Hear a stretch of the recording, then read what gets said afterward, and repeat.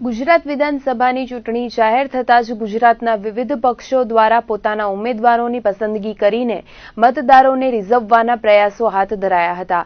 સાથે જ ભાજપ અને કોંગ્રેસ દ્વારા ઉમેદવાર જીતીને પોતાના પક્ષની સરકાર બને તે માટે મરણીયા પ્રયાસો કરાઈ રહ્યા છે। તેની વચ્ચે આજે કોંગ્રેસે વિધાનસભાની ચૂંટણીને અનુસંધાને ચૂંટણી ઢંઢેરો જાહેર કર્યો હતો। આ ઢંઢેરામાં નોંધાયેલા બેરોજગારોને વય મર્યાદામાં છૂટછાટ આપવામાં આવી હતી। વાવેતર પહેલા ટેકાના ભાવ જાહેર કરવામાં આવશે। કોંગ્રેસ ખેડૂતોને યોગ્ય પાક વીમો આપશે। જમીનની સેટેલાઇટથી માપણી કરવામાં આવશે તેવી પણ જાહેરાત આજે પ્રદેશ કોંગ્રેસના પ્રમુખ ભરતસિંહ સોલંકીએ કરી હતી। આ ચૂંટણી ઢંઢેરામાં યુવાનોને લગતી જાહેરાતો પર ખાસ ભાર મૂકવામાં આવ્યો હતો।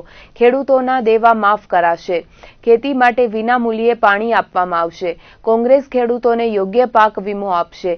કપાસ, મગફળી, બટાકાના પાક ઉત્પાદન પર વિશેષ બોનસ, ખેડૂતોને લિફ્ટ ઇરિગેશનની સુવિધા આપવાની જાહેરાત આજે કોંગ્રેસ દ્વારા કરાઈ હતી। બેરોજગાર યુવાનો માટે સ્વરોજગારીની જોગવાઈ, યુવાનોને સ્વરોજગારી માટે ₹32,000 કરોડ ધિરાણની જોગવાઈ, ઓર્ગેનિક ખેતીને પ્રોત્સાહન આપતી નીતિ ઘડવામાં આવશે।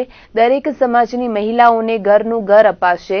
બેરોજગાર યુવાનોને ₹4,000 સુધીનું બેરોજગારી ભથ્થું, દરેક જિલ્લામાં 24 કલાક ટોલ ફ્રી મહિલા હેલ્પલાઇન, પ્રાથમિક શિક્ષણથી ઉચ્ચ શિક્ષણ સુધી કન્યાઓને 100% ફી માફી, મહિલા સંબંધિત ગુનાઓના કેસો માટે ફાસ્ટ ટ્રેક કોર્ટ, એકલ મહિલાઓ માટે ઘરના ઘરની ફાળવણીમાં અગ્રિમતા, મહિલાઓ માટેની પિંક ટ્રાન્સપોર્ટની વ્યવસ્થા, સરકારી વિભાગોમાં કોન્ટ્રાક્ટ પ્રથા નાબૂદ કરાશે।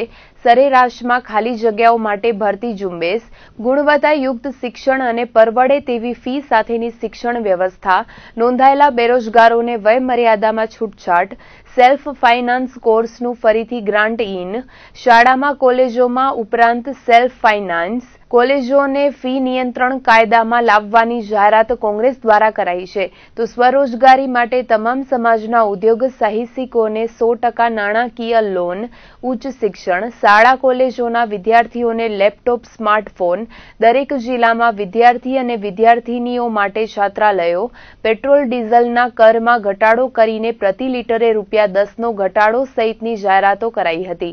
આ ઢંઢેરો જાહેર કરાતી વખતે અશોક ગેહલોત અને ભરતસિંહ સોલંકી તથા કોંગ્રેસના નેતા ખાસ ઉપસ્થિત રહ્યા હતા। આ ઢંઢેરા માટે 15થી 20 જેટલા સૂચનો મંગાવવામાં આવ્યા હતા, જેમાંથી કેટલાક ચોક્કસ સૂચનોની પસંદગી કરીને 23થી 24 જેટલા ચેપ્ટર મૂકવામાં આવ્યા હતા। દરેક ચેપ્ટરમાં 30 મુદ્દાઓનો સમાવેશ કરવામાં આવ્યો હતો। ઉલ્લેખનીય છે કે ચૂંટણી ઢંઢેરામાં તમામ વર્ગના લોકોને ધ્યાનમાં રખાયા હતા।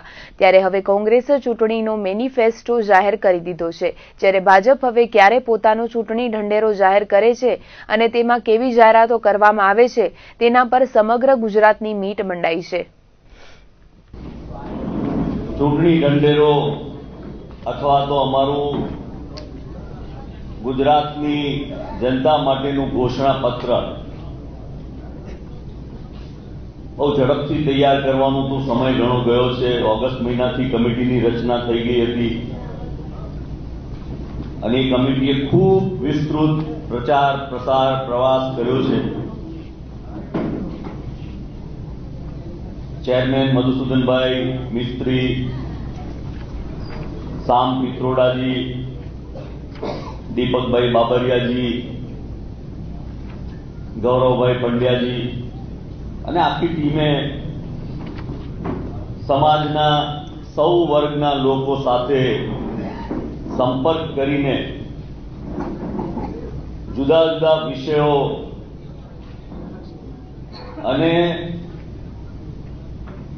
2017ની ચૂંટણી